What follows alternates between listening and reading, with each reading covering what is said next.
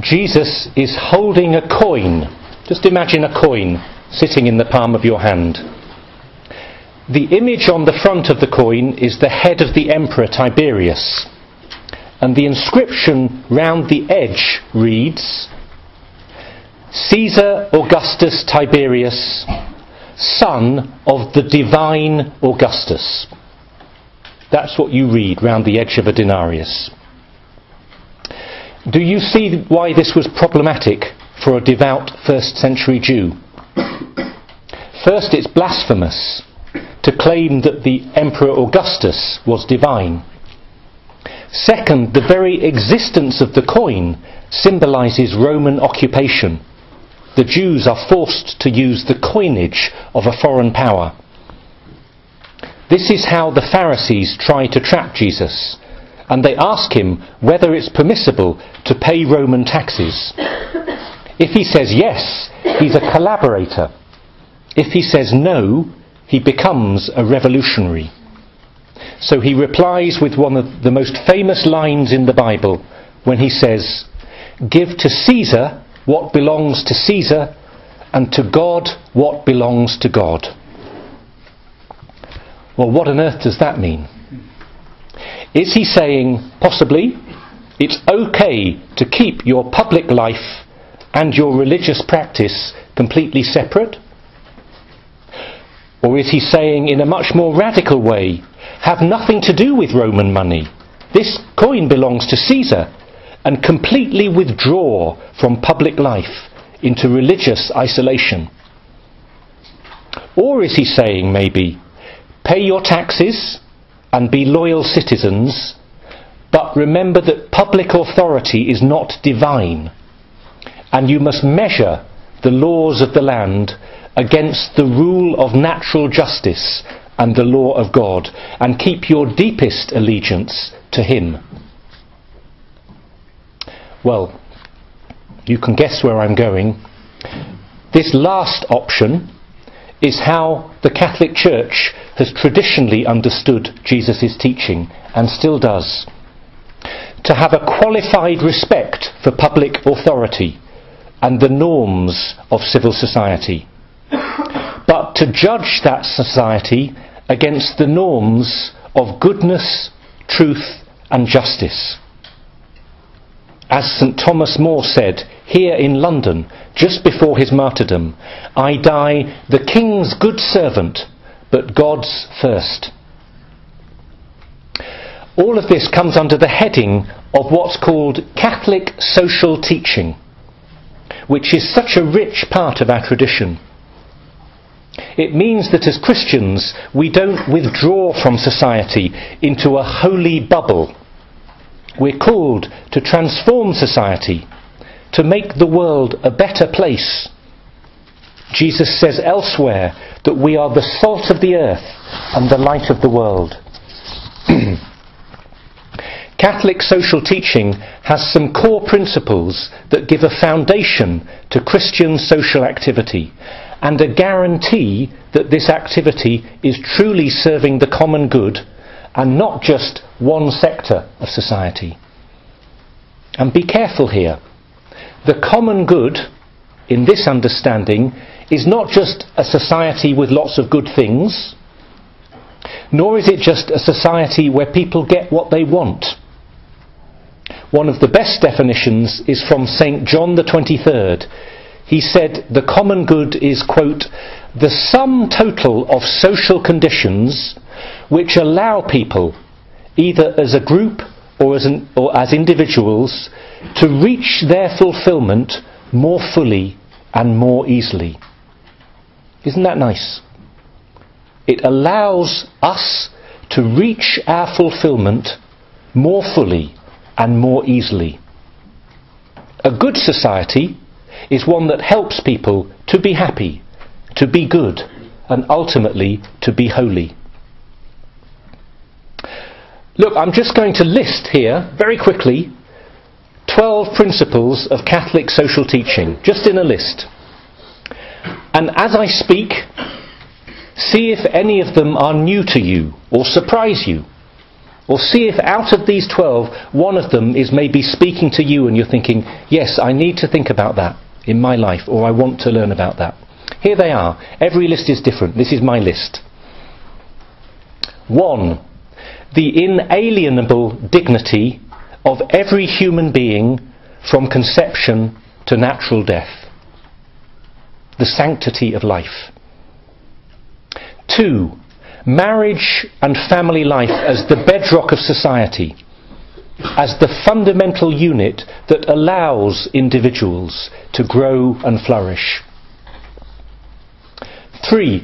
Respect for legitimate authority, and the rule of law, and the duty of participating in civic life and actively working for justice and equity in law, politics, economics and society. 4. The right, and sometimes the duty, to conscientious objection when you believe a law to be unjust. 5. Lots of these are in pairs. Listen to this. 5. The right to private property as a way of protecting the rights of the person. But 6. What's called the universal destination of goods, which is the conviction that everything in creation exists for the good of all and not just for the private benefit of individuals. 7. The dignity of work, so the economy serves the people and not the other way round, and where workers have rights of association and to just wages and humane working conditions. 8. Religious freedom. 9.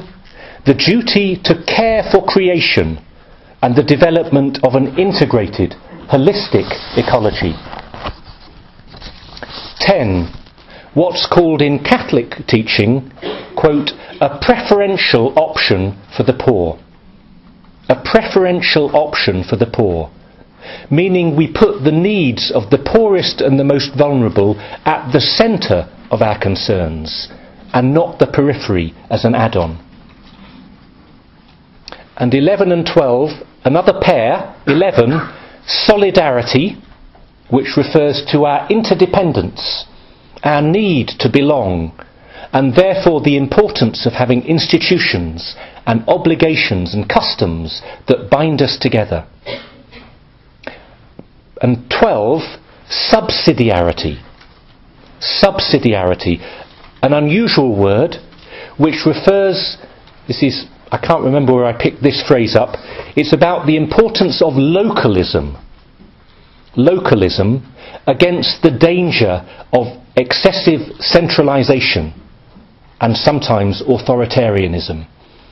It's how authority needs to be dispersed. Small is beautiful, and local communities often do things better. There's my list, a long list. And look, I'm aware it's Sunday morning and this sounds like a lecture rather than a homily, but it's important that you know this stuff. The gospel is not just a vague exhortation to say your prayers and be nice to people. It is a passionate defence of the human person and what it means to build a just society where all persons can flourish. And it involves some concrete values that form the heart of Catholic social teaching. You're called to live these values, not just to parrot them. You're called to live them, and to do that you need to know them first. They can inspire you to do great things, and they can challenge you to discern what is truly worthwhile. All the dreams I have, great, but which of them are truly worthwhile? And just in brackets here, do you see this is not to do with being left-wing or right-wing, with being pro-Brexit or pro-Remain, with being royalist or Republican. You can have two faithful Catholics sincerely disagreeing about politics or policy as long as their core values are just and for the Catholic, as long as their core values are founded on the teaching of Christ and the teaching of his church. And you see how rich this teaching is. That's why I wanted to take the risk of giving you a big chunky list, because it takes away the idea that to do good you have to work for a charity or an NGO. Now, if you want to work for a charity or an NGO, wonderful, go for it. But you might equally decide to work for the public sector, or to set up your own business, or go into academia. You might want to give your time to bringing up your children, or caring for sick relatives. There are so many thousands of different ways of working for the common good. You have to find what is right for you, instead of just defaulting into what is fashionable or easy.